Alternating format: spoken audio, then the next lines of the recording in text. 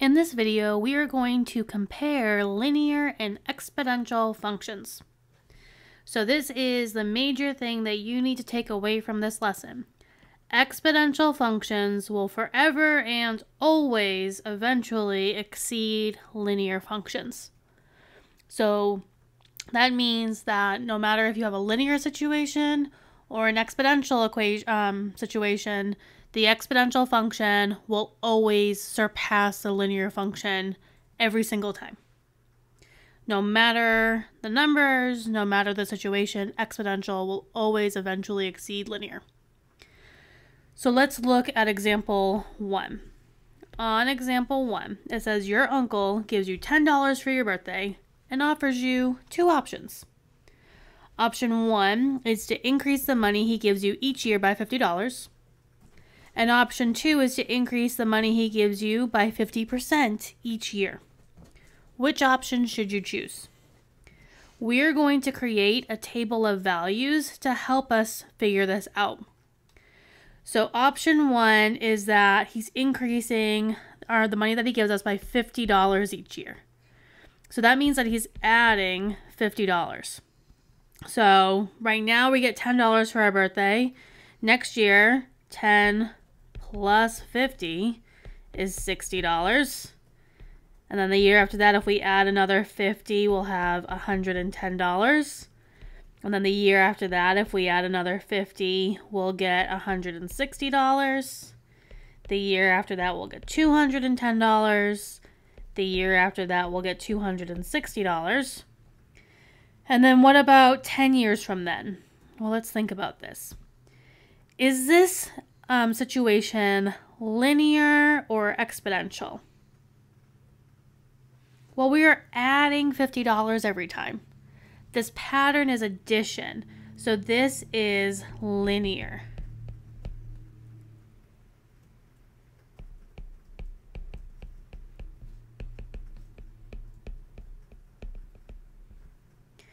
And we want to write an equation that models this option. So I'm going to use y equals mx plus b.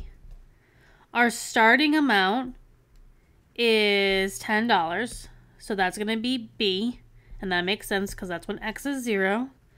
And then my slope, well, I'm just adding 50 every time, so my rate of change is 50. So my equation is going to be y equals 50x plus 10. So if I want to figure out when x is 10, there's two ways that we can do this. We can plug this equation into Desmos and then go to when x is 10, or you can take 10 and plug it in for x. 50 times 10 is 500, plus 10 is $510. If I want to figure out for when x is 20, you can plug it into Desmos, look at your table, and change it to 20. Or you can multiply it out here. Let me show you how to do it in Desmos for this one. So in Desmos, I would type in 50x plus 10. And then we could go to our table of values. And you can see all the values that we got there. For 10, we got 510, and now I want to know for 20, and that would be $1,010.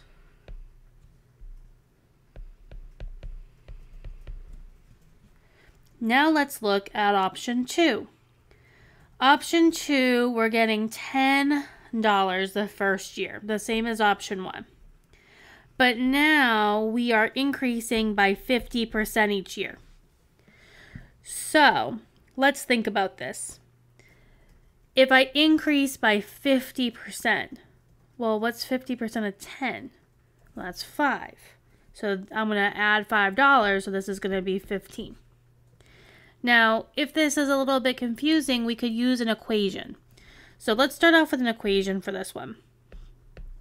Here, I am going to do a equals p times 1 plus or minus r to the power of t.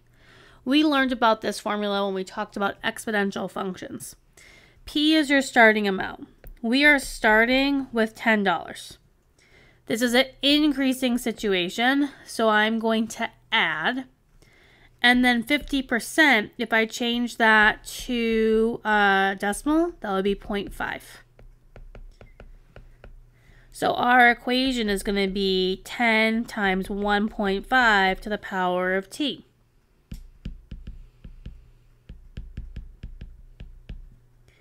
This is an exponential equation because our pattern is going to be multiplication.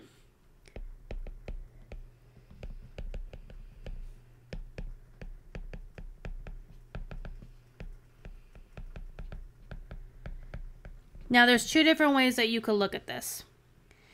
You could look at it as your R value is 1.5. Think about your common ratio. So here we're multiplying by 1.5 every time. So in our calculators, if we did 10 times 1.5, we got 15. And then we could do 15 times 1.5. Whoops.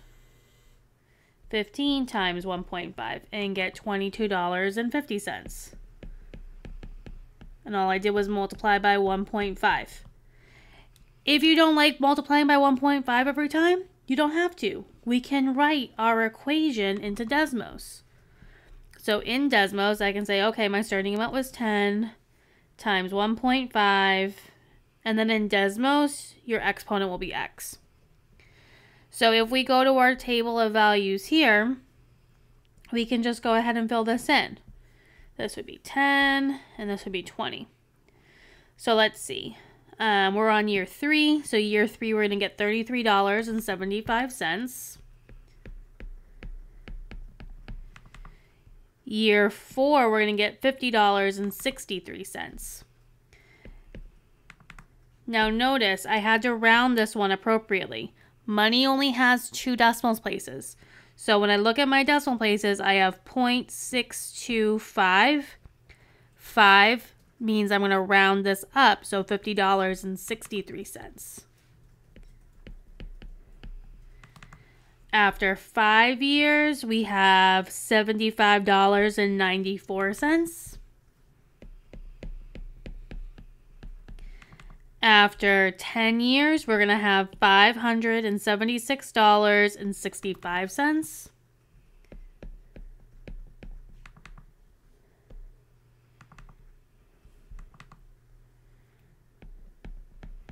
And after 20 years, we're going to have $33,252.57.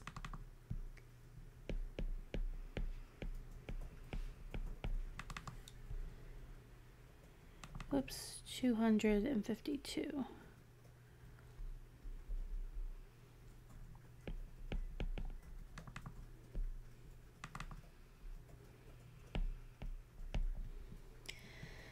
So let's look at this for a second. Let's figure out which one is higher.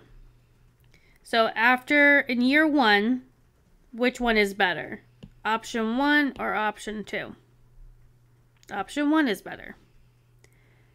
In year 2, which one is better? $110 or $20.50? Look at this mistake that I made. Decimal is 2 decimal places, so that should have a 0 there. Well, $110 is better.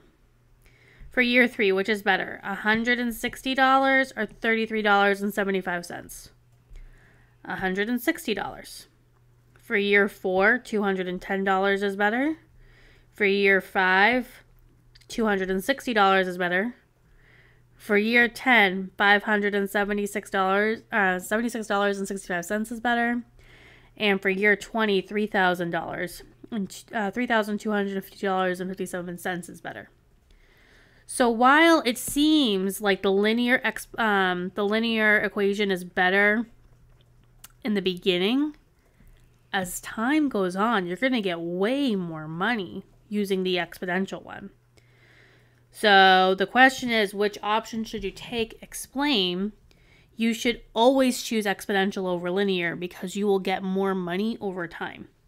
So option 2, because I will receive, oops, I spelled that wrong, receive more money in in the long run. Again, that's because exponential equations always eventually exceed linear equations. Let's look at example 2. Selena has $300 in her savings account and makes a $50 deposit each month. Is this linear or exponential? Well, let's see. If she's putting in $50 every month, then she's adding $50 every month. So this is telling us that we are adding $50 every month. If our pattern is addition, then this is going to be a linear situation.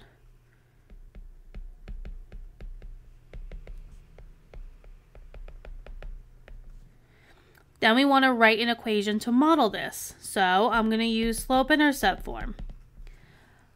Let's see. Our starting amount is $300, so that's B. And we're adding $50 every month, so that's our rate of change.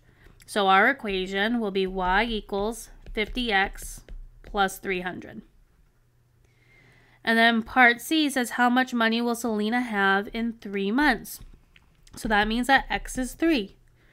So I will have y equals 50 times 3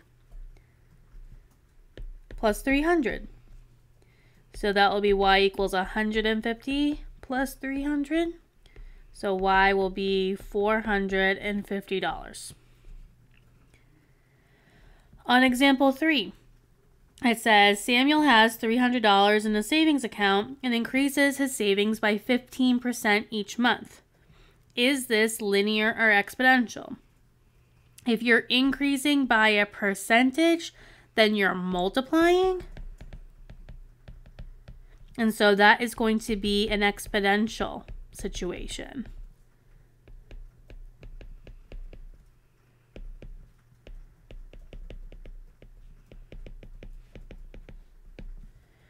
We want to write an equation to model this. So again, I'm going to use that formula that we learned earlier.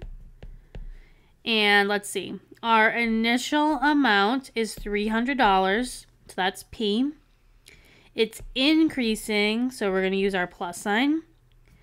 And then 15%. If I want to write that as a decimal, I'm going to do 15 divided by 100, which is 0.15.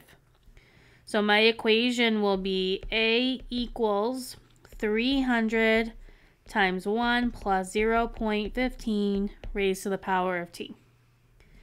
And I want to know how much money he's going to have in 3 months. So T is 3. So I'm going to have A equals 300 times 1.15 raised to the 3rd power. And I'm just going to go ahead and type that into Desmos. So I have 300 times 1.15 raised to the power of 3. Whoops. And I get $456.26.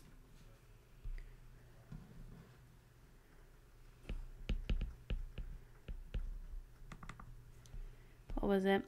56.26.